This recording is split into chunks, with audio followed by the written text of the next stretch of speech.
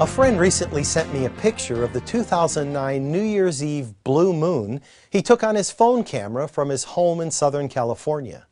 The moon wasn't actually blue, of course, but it was certainly a rare sight. A blue moon, which is a second full moon in 1 month, is a rare occurrence in itself, happening only once every 2.5 years. But a New Year's Eve blue moon occurs only once every 19 years. That's why the expression, "once in a blue moon," refers to something that is rare, special, uncommon, or strange, but not impossible. Sometimes our faith can seem like a blue moon, appearing only rarely, then disappearing again. And as a result, we can feel afraid that God has abandoned us. But salvation is not about the quality of our faith.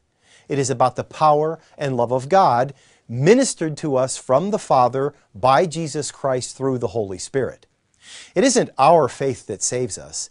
It is Jesus who saves us. In Matthew 11, verses 28 and 29, Jesus said, "Come to me, all you who are weary and burdened, and I will give you rest. Take my yoke upon you and learn from me, for I am gentle and humble in heart, and you will find rest for your souls." Going to Jesus for rest is something we can do even when our feelings tell us that God has forsaken us. We can't trust our feelings, but we can trust God. The Apostle Paul wrote in Romans 8, verses 33 to 35, "Who will bring any charge against those whom God has chosen? It is God who justifies. Who is he that condemns? Christ Jesus, who died, more than that, who was raised to life, is at the right hand of God and is also interceding for us. Who shall separate us from the love of Christ?" It is God's faithfulness that makes us who we are, and God's faithfulness that saves us. It doesn't depend on us, it depends on Him. Knowing Jesus is faithful, we can rest in His arms, regardless of how faithful or unfaithful we are.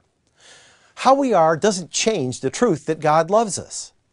Despite our weak and wavering faith, the faithful one forgives us, cleans us, and works in us through His Spirit to become more like Jesus, even when we feel alone and forsaken.